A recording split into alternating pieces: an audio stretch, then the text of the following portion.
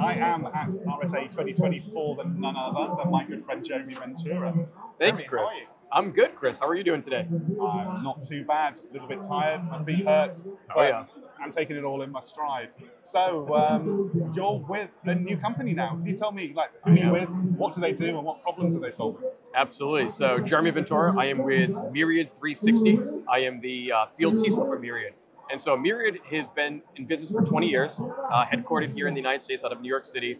And there's really four pillars. There's data center and network infrastructure, cloud, cybersecurity, and AI. And so at the end of the day, we're a global system integrator. We provide products and services to businesses of all industries and verticals, and really from a programmatic and strategic standpoint, making sure that we can grow security businesses, security processes, and gain full resilience within cybersecurity. That's really, really interesting, and I think you're probably excellently placed to answer this next question. So something I've been hearing around the show floor and from my peers when I chat to them is, why is protecting data? Why is data security? Why is information security so darn hard? Why are we not moving the needle faster than we are? What are your thoughts? Yeah, no, we could probably talk about this for an hour, but there's a lot of different things, and I always try to bring it back to people, process, and technology. I think with people, right, I think that's most importantly to start. I think from a people's perspective, we've been talking about now for years of how there's a cyber shortage in talent and just retaining employees. So I know we've made a lot of great initiatives with the federal government and some major corporations out there to get more people and be more diverse and inclusive of getting into cybersecurity. That's one aspect.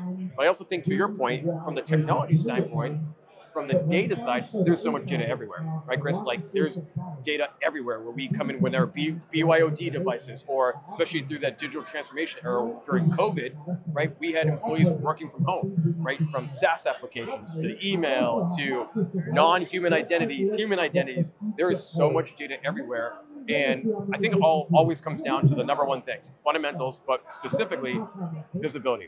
Do I know where all my data is? Do I know who has access to that data? Do I know how that data is being processed, how it's being stored? And organizations today are better at it, but we still, as you know, we still have a long way to go. Absolutely, and that is one of the hot topics that I've been hearing about. Something I like to define as shadow SaaS apps. We've got shadow IT, but now it's moved to the cloud. There's like a SaaS app for everything, which is problematic, right? It is. And I think, even kind of playing into that space, I think a lot of times we always think about humans. How is a human interacting to a certain application?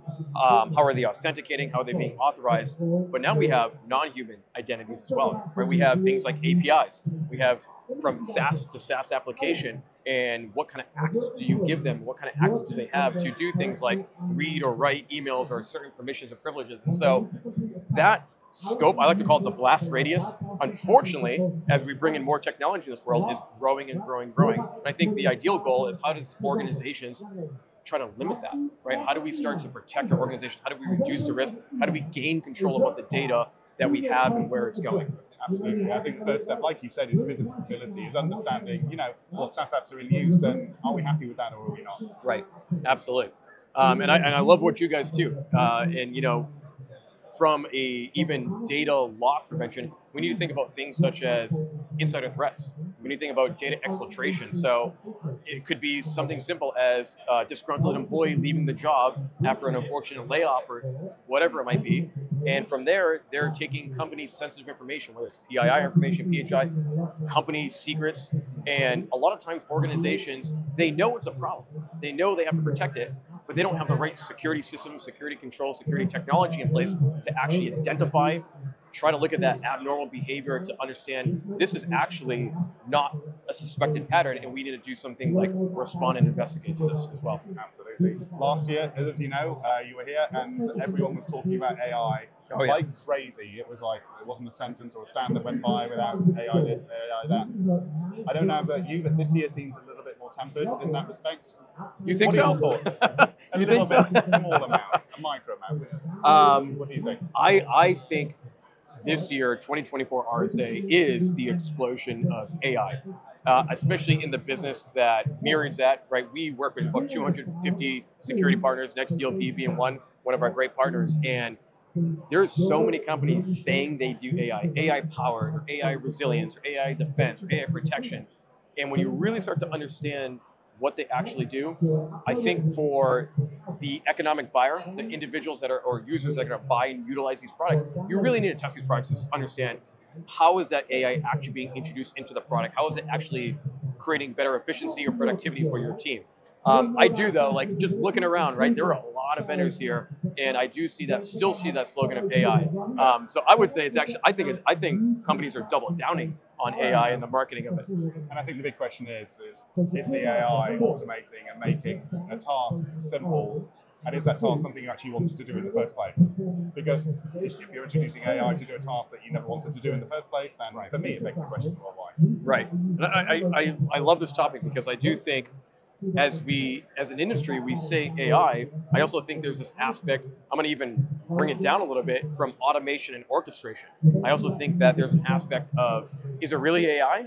Or are we looking to automate more? Are we looking to, again, I kind of used the words earlier, but increase the efficacy or efficiency of how long it takes us to respond to it or investigate, or even detect it when it's in our network, right? We've just seen some recent news where some major organizations having a ransomware attack. And I know there was a report that just came out, the Verizon data breach report just came out, I believe last week, and the time it takes still to detect that somebody was actually in your network is still increasing. And Exactly. I And think that needle isn't, well, it is moving, it's just not moving in the correct direction.